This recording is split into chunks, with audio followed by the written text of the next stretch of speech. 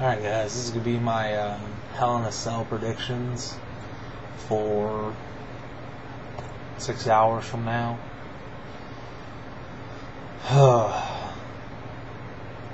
This is just one of those pay-per-views that I don't think is going to last too long. I really don't.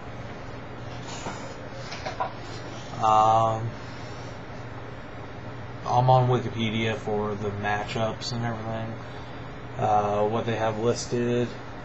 R-Truth versus Drew McIntyre. I'm probably going to lean towards R-Truth, but it's probably more likely going to be a dark match. I haven't really seen it built up as a head card kind of match. So, yeah. They have Mickie James versus Alicia Fox. I could probably see Mickie James retaining on that one. I mean, it's only a singles match. I mean, you only watch Divas matches for the Divas, you know. Chris Jericho and the Big Show versus Batista and Rey Mysterio.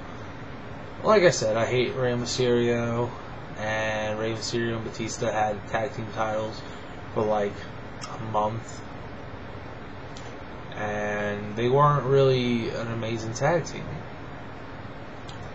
So I don't see them winning at all. Wasn't Rey Mysterio like kicked out of the WWE for like 30 days? I don't think it's been 30 days yet, personally. It doesn't feel like 30 days at all.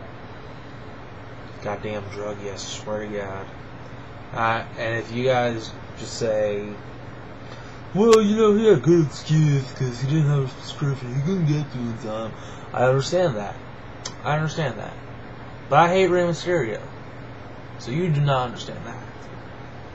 I don't like Rey Mysterio. I want him out of the WWE. I never want to see him wrestle again. So, end the story. My videos, bitches. My videos.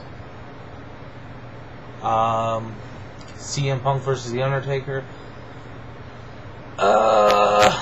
Undertaker, hands down, is gonna win. I mean, he got screwed like 1,200 times. Teddy finally made Hell's Gate legal again. Kofi Kingston versus Jack Swagger versus The Miz. It's a tie between like Kofi and Swagger. But if I had to pick a clear winner, I'd have to say Swagger. John Morrison versus Dolph Ziggler. God, that Spirit Squad failure. I swear to God. I see John Morrison retaining because he only just got the Intercontinental title after Rey Mysterio left. DX versus The Legacy.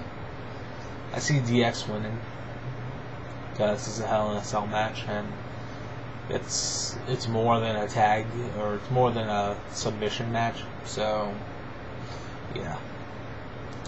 And then John Cena versus Randy Orton. Again, John Cena only just got the title, so I see him retaining. So those are my predictions, guys. Those are my predictions. Feel free to comment or video response. Peace.